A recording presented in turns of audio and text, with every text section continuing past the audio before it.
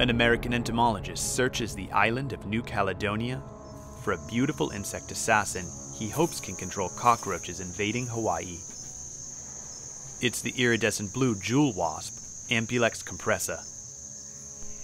The American cockroach, Paraplaneta americana, which spread around the world from Africa, seems to be the sole incubator for a jewel wasp larva. Found in the tropics, the jewel wasp subdues the roach by stinging it just below the head, temporarily paralyzing its front legs.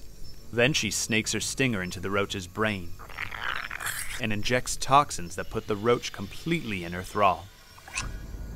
The first disabling sting wears off quickly, but the roach has lost its will to walk away. The wasp finds a nesting burrow. She gnaws off one of the roach's antennae and takes a few refreshing sips of oozing juices. Then she walks her zombie roach by the stump of its antenna to the burrow, like an obedient dog on a leash.